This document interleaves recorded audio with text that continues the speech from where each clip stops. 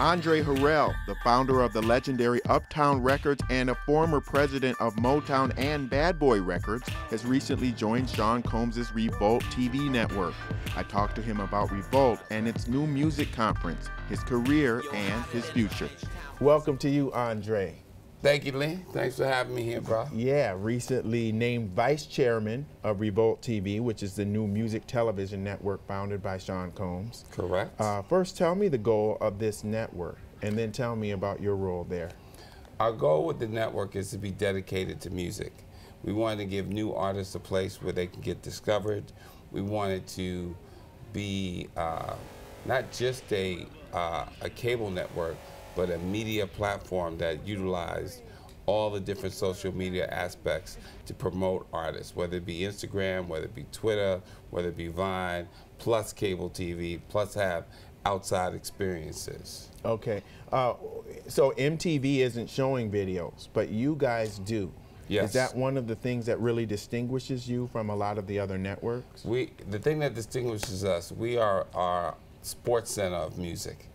Meaning that's all we do and that's all we talk about.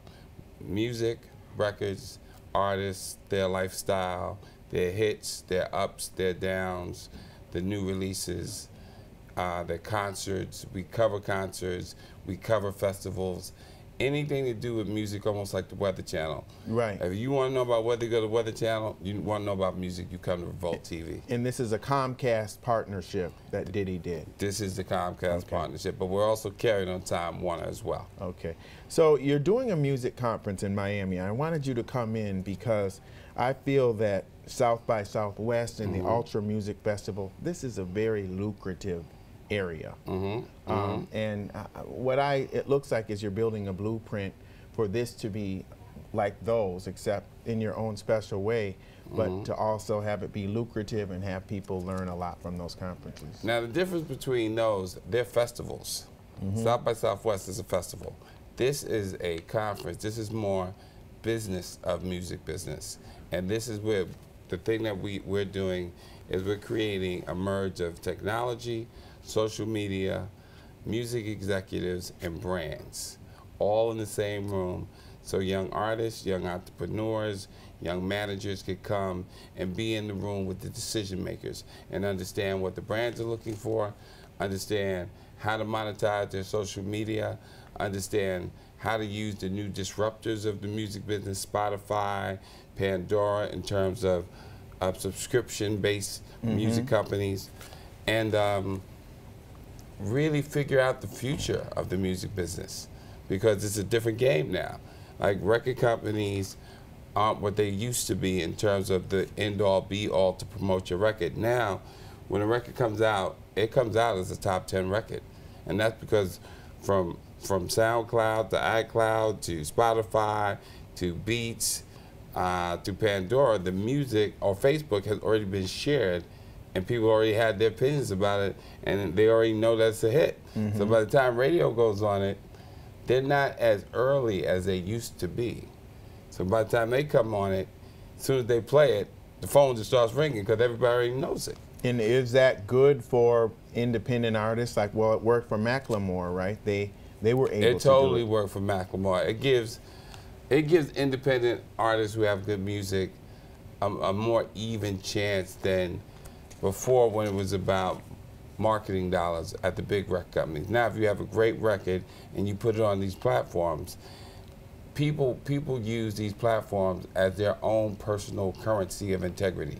So if I know something's great, I want to share it because it lets you know that I'm on top of it. Right, I'm co-signing. I'm co-signing it. I have good taste and I want to share it with you. And people use that currency to build their profile, to build their artist, to build their marketing. So it's a new game, and we need to learn how to play it better. And that's why I put this conference together, so we can really sit down and talk to the technology people to see what they say is really going on. Because 60% of the music is consumed on YouTube. Right, right. You knew that? Yeah. Okay. 60%. Well, you know, and I've always wondered this because YouTube, for instance, you can just rip an MP3 off of YouTube if you like a song. But YouTube never really, I mean, they're infringing on copyright to some extent or not? No, they are. So why doesn't the industry go after them? I'm sure what happened is the smart people of technology were a little smarter than the record companies when they came out and made these businesses. So once these businesses got up and running, nobody wanted to turn them off because it's such a great way to get exposure, and artists didn't turn it off because they got a different revenue stream. No, they didn't get the same kind of mechanical royalty from big record sales because people are sharing music for free, but the concerts have went up 3 and 4 times. In terms of how much they tour, how much they're able to make. If you have one hit album, like right now, Kendrick Lamar with one hit album, his price quote is $150,000 with one hit album. When I was a kid, if you had one hit album, your price quote would be $5,000. Well, let's go back because, you know, you got Andre Harrell sitting here, and he founded Uptown Records. He served as president of Motown and Bad Boy Records. You've had a lot of success in the music industry over the years. Your time at Motown had some bumps, but you've had a lot more success than you've had struggles. What I really like about you is that you're one of the few executives that has had a hit every decade since the 70s. Most recently with Robin Thicke's Blurred Lines. That's the biggest record I ever had. And you were executive producer of that. You've never spoken about that. That was a powerful moment in music. Well, me and Pharrell have been talking about disco music and the return of disco music as opposed to necessarily EDM. And we said that EDM didn't have the same kind of soul. And we both appreciate church and soul music.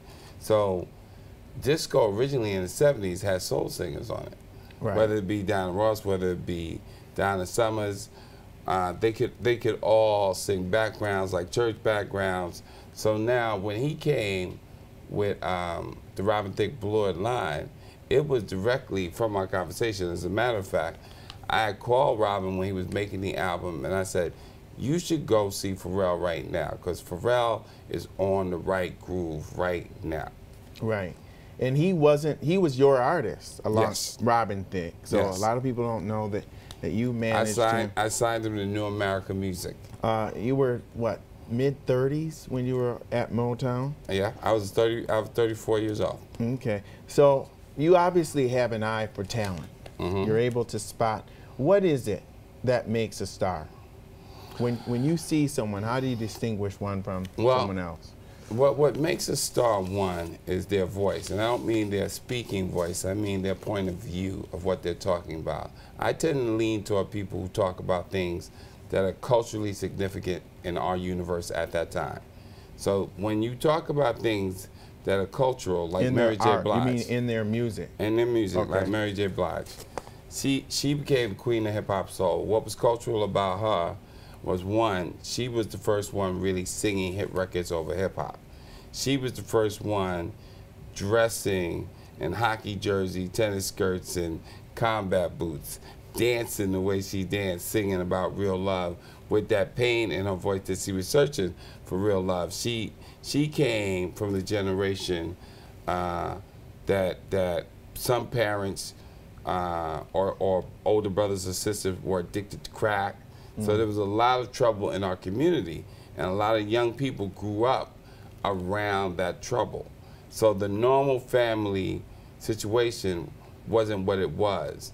So I knew that if I worked with her, because she had a great voice, and you could hear the blues and the pain in her voice, and she was so real that I knew if I could work with her and help her be a success, I would be helping a whole generation of women be successful and have hope. You weren't the only person who became rich in the mid-90s. There were a lot of young black millionaires that came out of that generation. You were a pioneer. But in this era, do you see equal numbers of young black men becoming music millionaires in the music industry as you did back then? No. And one of the reasons for that is that the music business selling records is declining. The people that are becoming billionaires are in the technology part of the music. And that hasn't yet been black people yet. Like Dre is the first black billionaire based on technology and music. Okay. So I think now that that has happened, he's inspiring more people to look toward that space, because that space is where the real money is now. And when you see the 360 marketing model in the music industry, which is a big part of your conference, how can independent artists capitalize on companies, and if they're not big enough to really offer these companies huge mass because they're not known, how can they still forge relationships with companies? It never starts out with an artist being huge. It starts out with an artist being influential.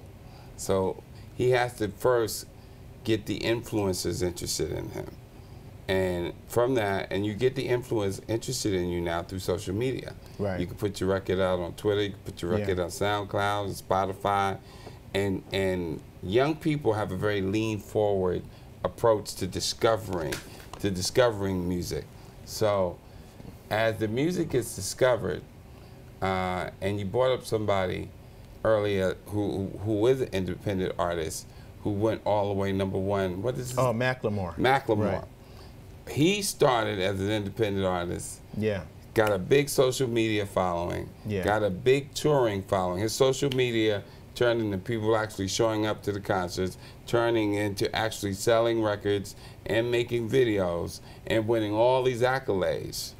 So it can be done, but it's not an overnight thing. Like music, just like any other career, is a journey, and you have to have talent and you have to appreciate the journey. If you don't appreciate the journey, if you start out in music and your only thing is I want to get rich, that's not the right reason. The right reason is that you have something you want to say. Will the music industry ever get its revenues from music sales back, or is that over? I mean, is music free? I think this conference, the Revolt Music Conference down in Miami at the Fontainebleau, October 16th to 19th, we have a disruptors panel. And the reason we call it disruptors is because Spotify, Pandora, Beats, all these different subscription-based music companies have basically taken away from having to go and buy records. You can hear records a lot for free. So it takes away from the old model of getting your record royalty. So now we're going to have conversations to really dig deep into that, to understand where is that money going, and how much is that money, and how much of that money makes it from the record company, the publisher, back to the writer and the actual artist. You have a strong background in marketing. You've run an advertising agency, New America. You've also advised on the marketing of Sean John and Ciroc and Revolt. What is the key to launching a successful new brand? I would say the most important thing is to find a niche. Find your niche, whether it be Hispanic, Black, country. You find the underserved marketplace and you serve it. All right. Spoken by a true pioneer in this industry. Thank you so much, Andre Harrell. I appreciate it. I appreciate you. And with Andre Harrell, I'm Lee Hawkins. We'll see you next time.